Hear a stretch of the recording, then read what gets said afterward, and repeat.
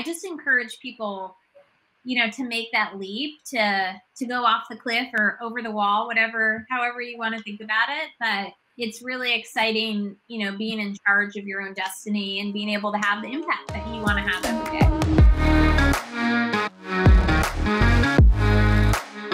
Hi, everyone. I'm Rob Castillo, and welcome to another episode of Over the Wall. Today, I've got Leah Solivan on, who is the founder of TaskRabbit. And we've all used the service before. She did amazing things with that company over 10 years and sold it to Ikea, and now is a venture capitalist. And just really happy to have her on the show to talk about, what it took to build a company. Now she's in venture investing, so she's on the other side, helping entrepreneurs sort of fulfill their purpose and dreams. So with that, Leah, thank you for being on the show. Thanks for having me, Rob. I'm excited to be here. So, I kind of wanted to start. I looked at a couple of your interviews online, and you talked about like 2008 and the financial crisis, and that drove a lot of people out of work, and that opened up this huge opportunity. I kind of wanted to relate it a little bit to, obviously, we just went through another macro environmental impact on us, and maybe there's a way to tie it together, but you saw this massive change in the world, and somehow you connected dots on it to creating a company. And I just want to kind of start there if we could. Yeah, absolutely. I've actually been thinking a lot about that over the course of the last year. So, I was at IBM at the time where I had the idea for TaskRabbit, and I ended up leaving IBM in about June of 2008. It was September of 2008 that the stock market crashed and everyone was being laid off. And it turned out to be the best time to start a company like TaskRabbit, although I wish I could say I had really strategically timed it, perfectly, but people were out of work and they were looking for new flexible ways of finding work. When I think about what we've all just been through with the pandemic over the last 18 months, certainly 2020, I think we'll look back on as a year where there were new companies and new innovations that were spawned. I really believe that in times of crisis, in times where the world is changing, customer behavior is shifting, people's expectations are different about life, that's when innovation happens. And that's when you can really, I think, capture new customers and capture new ideas and go out and build them. So with Fuel Capital, the seed fund that I run now with my partner, Chris Howard, we have been overwhelmed with companies starting in the last 12 to 18 months. So I think we'll see a lot, as we look back on this time, we'll see a lot of these new, big, important, iconic companies will have formed in 2020.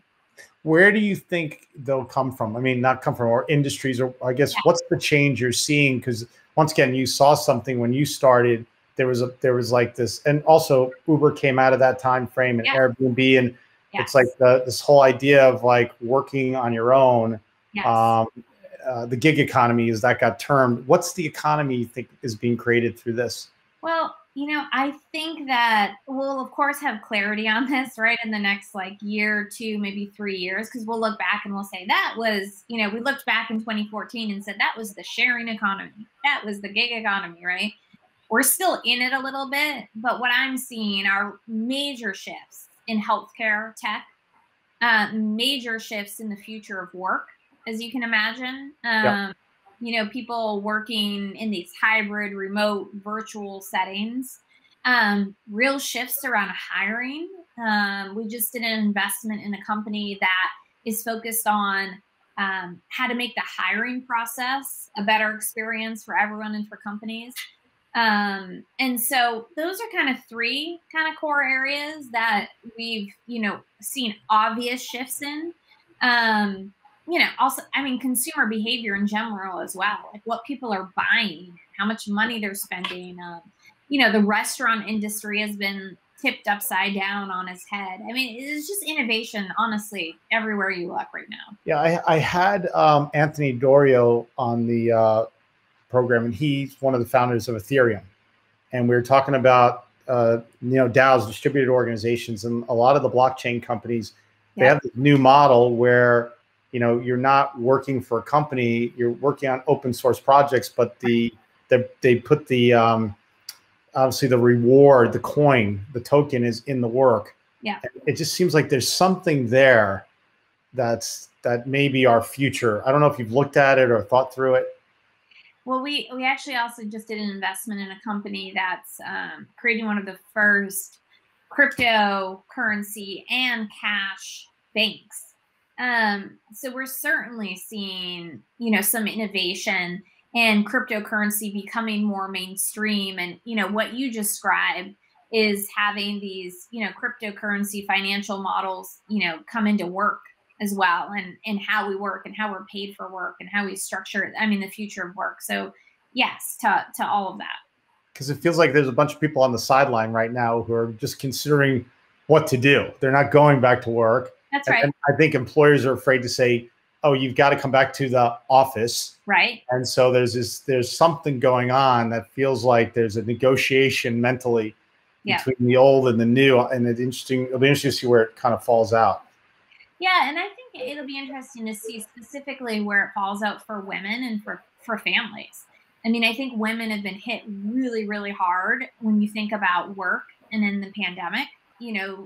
The vast majority, when you look at the numbers of those who were laid off, unemployed, or have left work, have been women. Yep. And gosh, I understand this, just trying to get, kids homeschooled and, without any help or childcare options, everything was just shut down. That's an area too. When I look at how is the customer changing, it's like, okay, women are, in charge of the purse strings and the budgets usually in households, and how is their mind shifting, their mindset shifting, and what are they focused on and buying, and how are they thinking about going back to work as well? It's interesting. We talked about on the show with a couple of guests about, a lot of women are out of the workplace now, and yet they want to work. So right. It seems like is that the nucleus of the change now that'll happen? It'll be interesting. I don't know. What do you think? That group seems like they obviously are challenged with kids being at home and they're schooled at home and all that. But I feel like there's going to be a play in there somewhere with them. There will be. We've seen a lot of tech too around families, family tech, and just how do you use technology to support and enable and automate a household, and so much of the overhead of running a household, and taking care of children and homeschooling, all these, there's so much overhead involved, just like basic things like, getting food and groceries and, whatever else it is. And so we've seen a lot of tech too around just home automation for the family. I think that's another area. All this technology does enable us to live more efficiently and to be more efficient. And so if we're able to do that, what opportunities does that open up? If we have less of that overhead to manually manage ourselves. So you are, when you started the company in 2008, in the financial crisis, you had to become an entrepreneur and spread your wings, right? And you had to take the first leap. And we talk about that as the first wall. Just obviously, the show's called Over the Wall. You had to make some mental leap. And so what was that? Do you remember that time or what happened? Obviously, there's the story of why you started TaskRabbit, but that time where you're like, I'm just going to go for it. Was it instant, or was it, people have entrepreneurs just wake up, I'm going to go for it. I'm giving up my life. I'm going for it. And it's usually not the case. Yeah, it felt more like a cliff than a wall for me. It was over the cliff. Yeah, over the cliff. You might want to rebrand. I don't know. But yet it didn't feel like I didn't know what was below me, and I didn't know if it was safe or not. I didn't, I didn't know if this was a good choice. But I was really, really passionate about this idea I had for TaskRabbit, for this company. And I remember, as a programmer at IBM, I had a very stable, very lovely job, which I actually enjoyed. I enjoyed it a lot. But I just could not shake this idea. I just could not shake this feeling that the idea I had should exist. I knew I could build it. So why wasn't I doing that? And there was a moment where, I had kind of gone back and forth, and should I just stay at IBM? I could work on this on the side, or should I just really go for it? And, you know, there's so many reasons not to go for it. There's so many things that I didn't know how to do. I'd never talked to investors before. I didn't really understand anything about raising money for a company. But I think I remember like a light switch went on, and I thought, you know what? None of this is rocket science. I'll be able to figure it out. Like, I'm just going to go figure it out. And once I decided that I was smart enough to figure it out as I went, and I didn't need to know everything before I made that leap, then I just never looked back after that. We often talk about entrepreneurs like, do you believe they're kind of born or you're kind of made?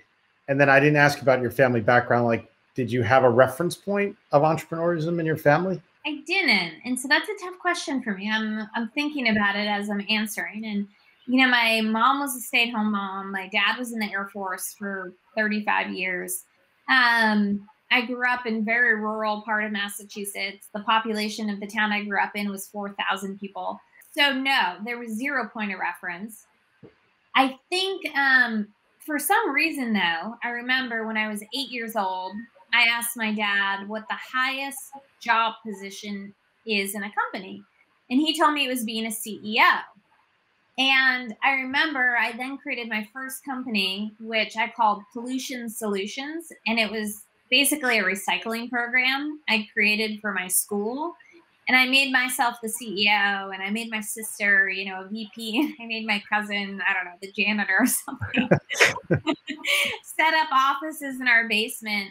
And I was really into it. And so I don't know, maybe that story does then dictate that it was more of being born than being nurtured, because I'm not sure I had an example or a point of reference to follow.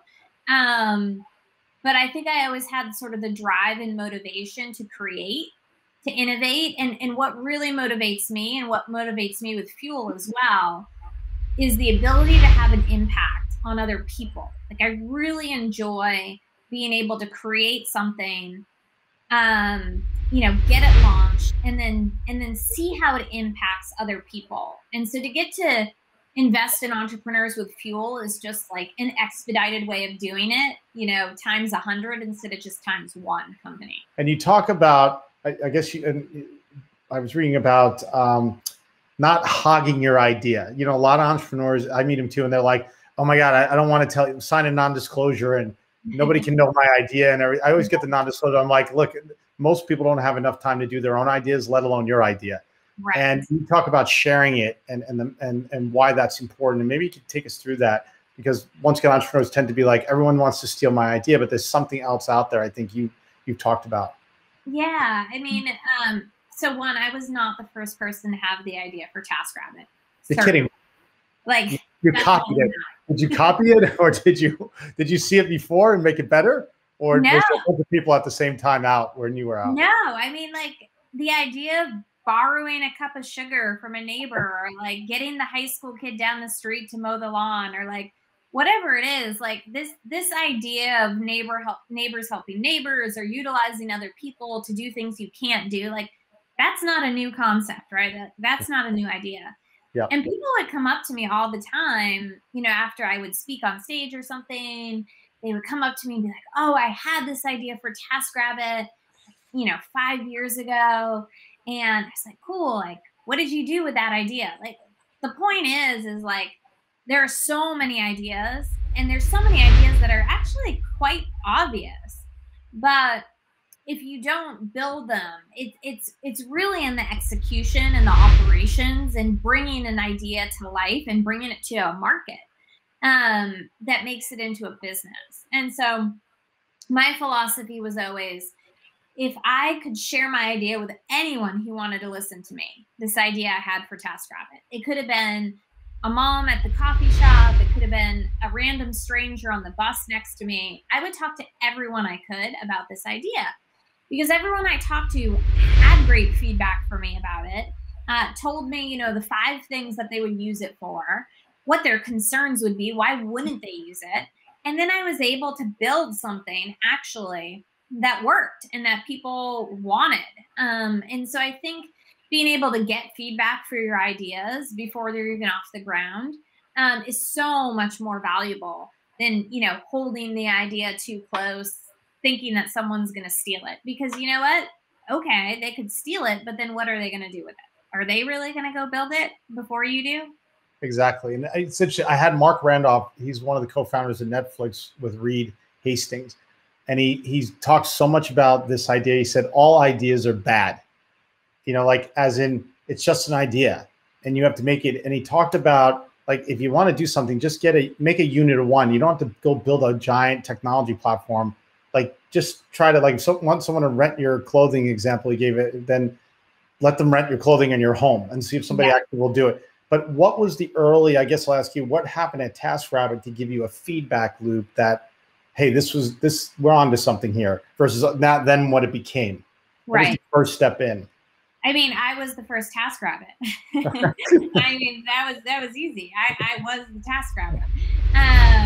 So I built the site and I got it launched with a small group of moms that lived in 1 square mile of Boston, the Charlestown Mothers Organization. And I thought moms are busy. I wasn't even a mom at the time, but moms are busy. They probably have things they need to do and outsource. And then, you know, I recruited on Craigslist at the time, the first 30 taskers to start the site, but I was also a tasker. I had this little Honda Metropolitan scooter. I used to just scoot around Boston and just run errands and run tasks for people. And that was the feedback loop. I mean, it was like real interactions with people, you know, what their expectations were, what pricing was, what their concerns were, all of those things I felt firsthand. I mean, I remember in the very early days when the site was first launched, you know, I'd get an alert every time a text was posted. And I'd be like, oh my God, there's another task posted. I would watch and I'd wait. And I was like, okay, who's going to pick it up? And if it wasn't picked up by one of the other taskers within, you know, 5 minutes, I would go do it myself. Funny story. We actually had this really, really highly engaged tasker in the Boston area. He was this young guy, probably in his like 20s, had just gotten out of college. And he just was pure hustle, just wanted to make money, was willing to like run around and do whatever was needed. And in the code, in the algorithm, the very first version, every time a task was posted, we would alert, you know, all 30 taskers. Well, this guy, remember, his name was Anj. He would pick up every single job, okay? Literally within like a half a second. Like he just would like refresh, pick up, everything. And he'd do them all. And he'd do them all to perfection. But he would really piss off all the other taskers who wanted to actually get jobs too. And so we hadn't quite figured out like yet how to, you know, stagger alerts or maybe alert based on geography or category or skill. Like all of that was way too fancy than what we had built, you know, to your point, like this very strong. It's just a listing where people would just post up and anyone can grab it. There's no routing or anything like that. Yeah. So we put in the code, if the tasker equals on delay, like 90 seconds, just to give someone else a chance. And so, you know, just like funny stories like that and learning in real time how to manage a marketplace and on both sides, right? What taskers needed and what clients needed and how to make those matches. Was there a situation, there's the on one with this guy, but was there any times where you thought, man, this is not going to work, even though it was working, right? You got it up, and you're like, this won't scale, or boy, we're in trouble. Did you ever have one of those moments? I'm like all the time. Still, I mean, like still haunts me to this day, all the things that happened. I mean, whether it was being close to running out of money, not being able to raise money, things that went wrong, tasks that went wrong on the site, you know, all kinds of things happened all the time. And those are tough moments. I remember early on, you know, this was still when I had left IBM. I had got the site launched, but I hadn't raised any money yet. I'd sort of given myself 6 months to make something happen because I couldn't be jobless forever. And I was pitching investors. This is the end of 2008 now. I remember over the holidays of 2008, I was still talking to investors like in Boston. No one was really interested. No one was really biting. And it took until March of 2009. So it took a full 9 months before I found my first angel investors in the Boston area. And between those holidays, 2008 and March of 2009, those 3 months, I remember every day just saying like, maybe I should just go back to IBM. Like, yeah, it's working, but like, can I really do this? Is this really viable? Was the question at that point. But I'm glad I stuck it out because I did find those angel investors. And then from there, I ended up coming out to the Bay Area and participating in an incubator program that got me connected with a whole bunch of other West Coast investors.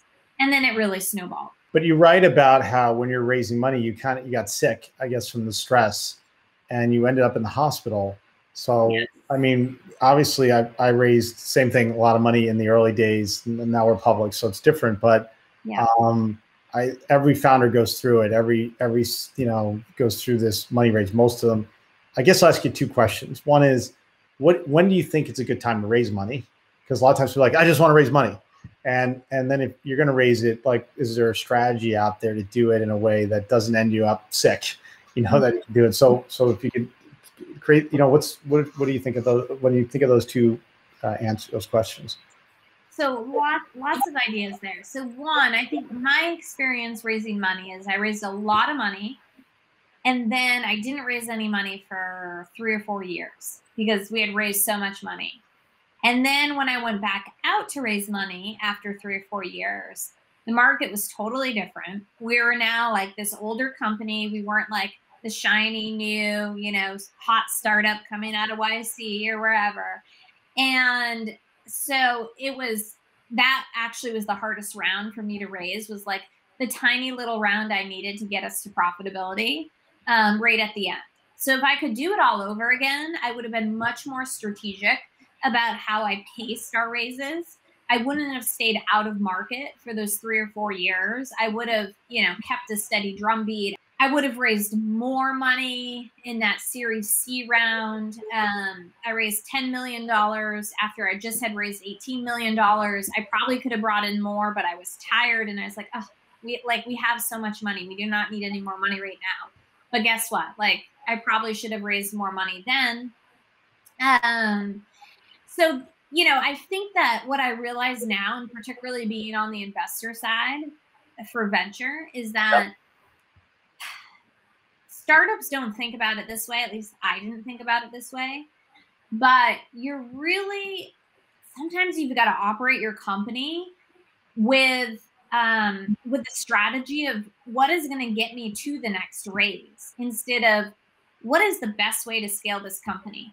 Sometimes those things are the same, but sometimes they're different. And I'll give you an example. So, with TaskRabbit, there was a lot of sort of back and forth with investors on how many markets we should be open in. Should we go deep in 1 or 2 markets? Should we open 20 markets? Why aren't we available everywhere?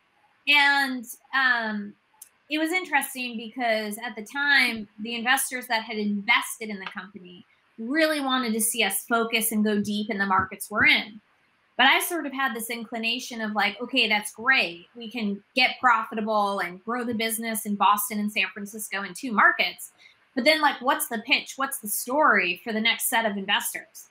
And my internal investors are like, well, you're going to tell them you have this playbook now and you're going to stamp out these markets. But I was so worried there was going to be like too many questions about like, well, you're only in 2 markets and we'd like to see you in more. And, the revenues aren't as high as what we'd like. And it turned out I decided to go ahead and just open 5 more cities. And as soon as I opened 5 more cities, we had all this inbound from investors. People wanted to invest at that moment. They saw that we could open more markets. And yeah, the operations and the revenue and the scale wasn't perfect in all of those 5 markets, but there was at least a footprint there. Yeah. That was exciting and that was compelling and that we could work with. And so I think that's a good example of like, if I lived in a vacuum and didn't need to raise more venture money, would it have been okay to just stay in 2 cities and go really deep in those markets? Yes, it would have been okay. but I needed to raise more venture money. And so I had to think about what is going to be the compelling story here that I can tell. And to do that, I had to open more cities more quickly. And so when you look for, you're on the other side of the table now, and you're looking at investing in, entrepreneurs. And I often talk about them being like self-aware. Like you have to be able to understand who you are and where you are. Like you were saying, when you went to open more markets, people got attracted to you more. But when you're on the other side of the table looking at, what do you look for? Like what tells you I'm investing?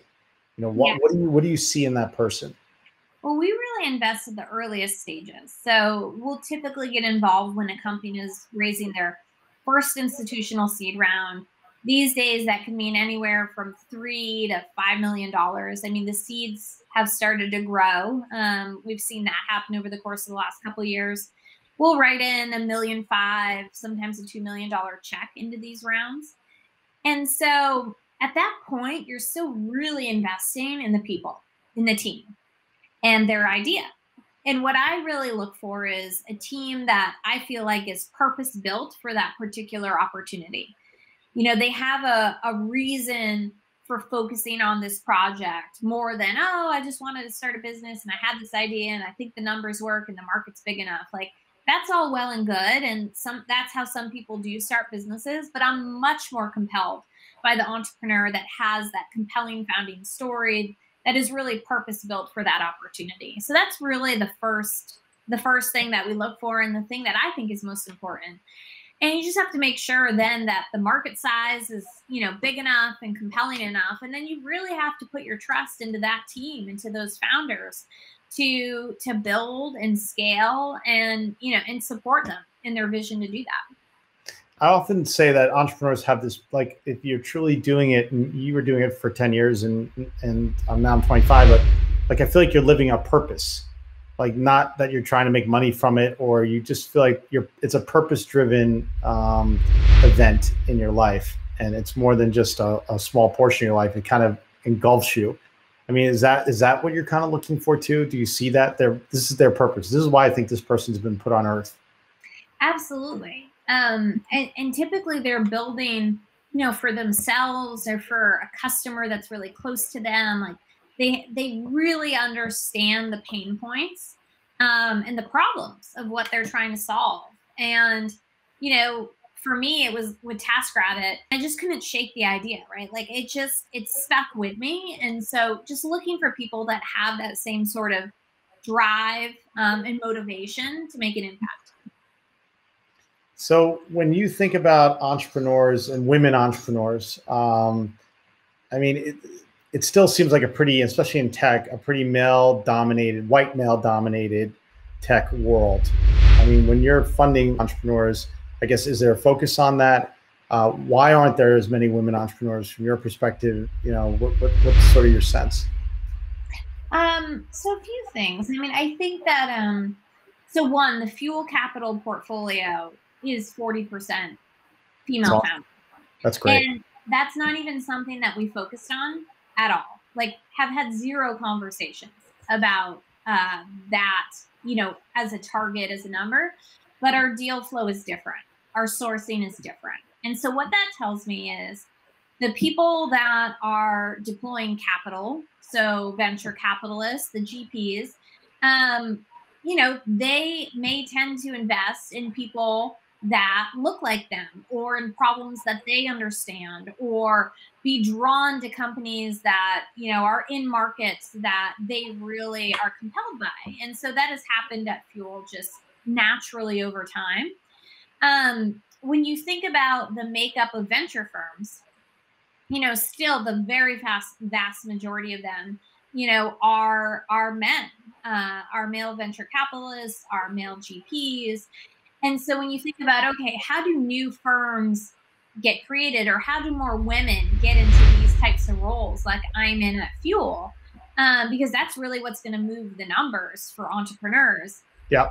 You think about one of two things. Either women need to be joining these kind of old, stodgy, old school venture funds. And some women have. But even then, it's going to take a long time to see numbers change because, how many deals a year do these venture funds do? Maybe one, maybe two. How many boards does a single partner sit on in some of these later stage funds? It's like, the numbers won't move quickly in that regard. I think the higher impact thing to do is actually to have newer funds formed, new venture funds that are formed by women, that are formed by people of color, and to be able to fund those firms to go out and find that next generation of entrepreneurs that look like them, that are compelled by them. And so to do that, you need limited partners, you need LPs that want to fund these new venture firms. And so, one of the initiatives that I'm really excited to be involved in is a fund of funds called Screen Door. And it was actually started by 10 GPs, all seed investors in the industry. It's really the brainchild of the homebrew partners, Satya Patel and Hunter Walk, who brought together this group of 10 GPs.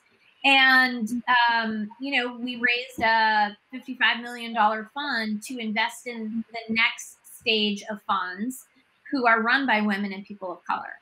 And so that's just a small example, right, of something I'm excited about and involved in, where I think that can make an impact. But we really do need many more funds created. We need these big institutional investors to be able to fund and start, these funds, to be able to support, a diverse set of founders. Yeah, you would think out of what happened with COVID and everything that, and the focus on this, that this is where a lot of energy and would be on today, that because there's a need out there. And from a brand perspective, as a fund, you're going to have a great brand. Part of it is attracting the right entrepreneurs. They want to have the right, there's a lot of money out there, but if you're an entrepreneur, you may want to work with a fund that's diverse. That's about diversity, right? And that's the thing too, is that the entrepreneurs, this next generation of entrepreneurs, is very different in their thinking, and they do want to work with funds that are diverse, that have a group diverse of GPs and investors as well. And so, things are shifting. It's a slow shift. It takes a lot of time. It's really hard to move these numbers because they are so dismal. But I think that there's massive opportunity, and, study after study shows that the returns on a venture fund that is led by a diverse set of partners are higher than if just run, by an all-male firm. And also the returns on investments on businesses that are run by a diverse founding team are higher than just a homogeneous team as well. Turning back to you again, I want to ask you a question that I ask everyone on the show, which is, do you have a little voice in your head that at times you've got to beat, that you've got to silence, that you work hard to say, I'm not that type of person? And I said mine was, I think I'm young. I'm too young to do what I'm doing. I'm too inexperienced. Do you have one of those voices? Maybe I should. I don't know what you're talking about. I'm just kidding. I mean, I don't know. I don't know. Is there something in your head that you like? I feel like most entrepreneurs have something they're trying to, like, it's this little tiny voice. You're like, I'm going to show the world. I'm going to show myself that I can do this. Do you have something like that? I think that my thing, maybe the similar thing that I have is I'm very affected by other people and the impact I'm having on other people. And so, for instance, with TaskRabbit, it's like I said, all of these things would happen. Good things would happen, bad things would happen, all kinds of things would happen on the site. And it was really a roller coaster ride for me emotionally. Like, I would live and die by every task that was posted and people's experiences. And, you'd hear amazing stories about how, a tasker is like saved money to take their family on vacation, all by working on TaskRabbit. And you just are like, oh my God, that's so amazing. I just love that. But then the next hour you'd hear a story about like an apartment that was flooded because the tasker did a bad job and, destroyed someone's home. And you're like, oh my God, this is terrible. And so I think for me, I'm really driven by the opportunity to have that positive impact. And so I'm like constantly pushing myself and asking myself, like, is this big enough? Does this matter enough? Like, if I'm going to spend my time on something, it really has to matter. Otherwise, I just don't care. Like, I just feel like, everyone has their purpose. And I feel like my purpose is doing things that I feel like do have an impact and do make a difference and do matter. And so anything else that like comes my way, I may say no to, or I may just kind of not be as excited about. Maybe that is similar to like the voice in my head, because I'm constantly saying like, does this really matter? And how much of an impact does it actually have? But did that drive any of your decision to sell the company to Ikea? Absolutely. I mean, I think the exciting thing about Ikea was that it was such a great opportunity for TaskRabbit to have that bigger impact globally a lot faster than just on our own platform by ourselves. From day one, Ikea furniture assembly was actually one of the most popular tasks posted on TaskRabbit. So like 10 years later, it did not necessarily surprise me that we ended up selling to Ikea. But it was the opportunity to open new markets in different countries and to have a footprint that was already established. Yeah, that was really exciting and really compelling. And yeah, ultimately was a big part of the reason to sell. During the time before you sold, obviously you had kids. And I want to just, touch upon that, being a mom, an entrepreneur, all that stress. I mean, how'd you do it? I mean, you have 3 kids now, but Yeah. How did you do that? God, I mean, it's not easy. It's not easy for anyone.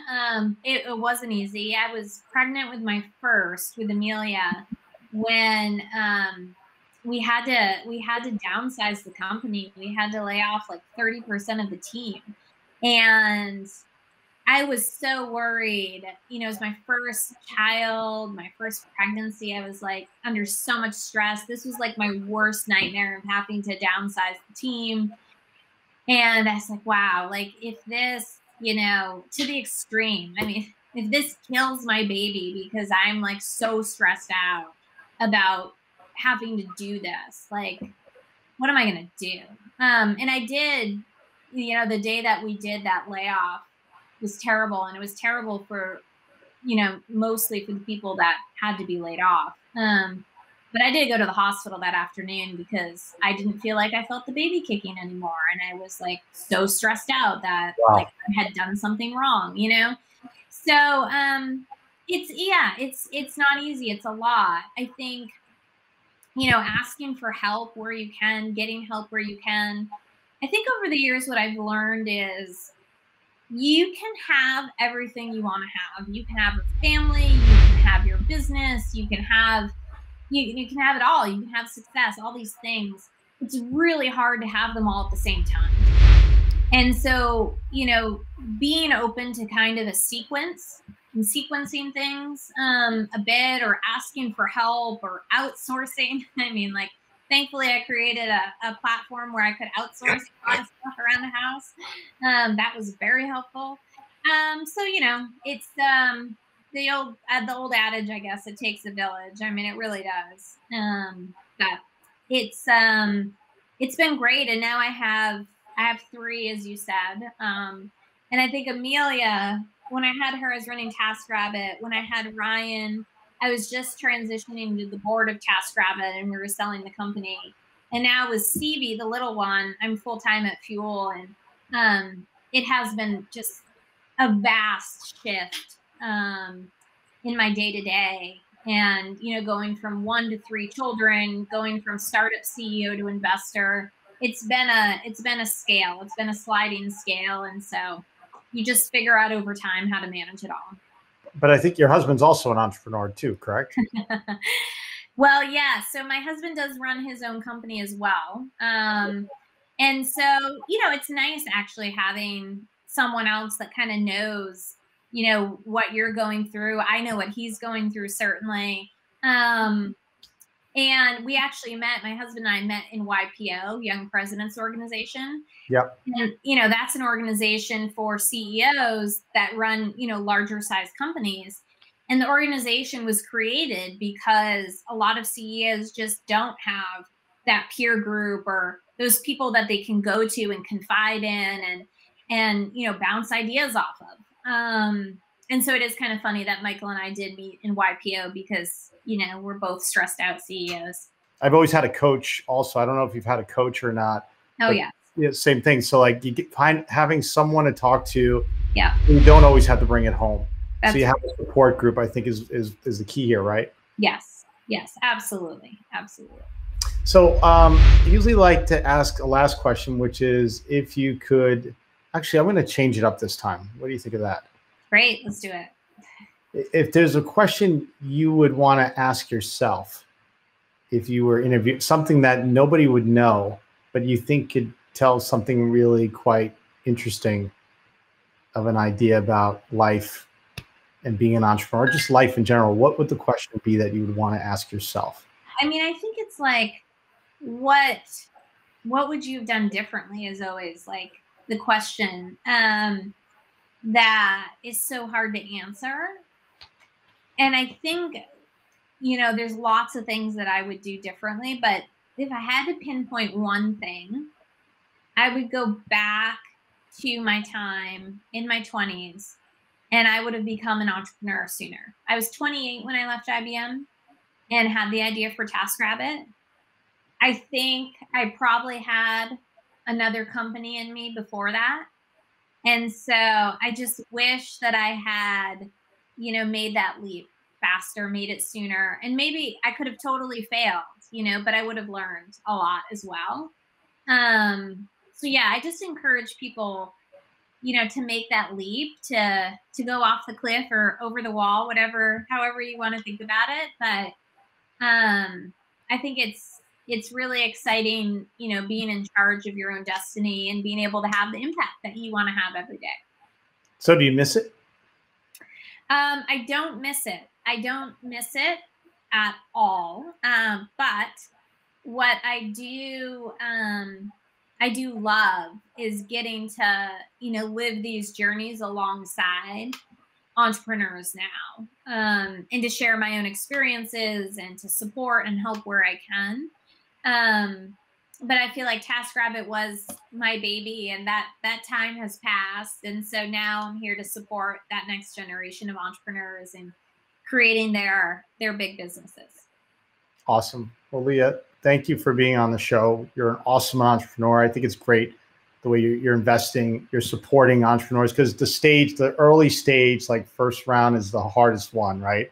It's like you're betting on someone, it's a gamble, but then you got to support them in a different way than if they're a couple of years in. So I just think it's like entrepreneurial God's work that you're doing over there, and appreciate everything that you've given back and all the successes that you have. Thank you for being on the show. Thanks for having me, Rob.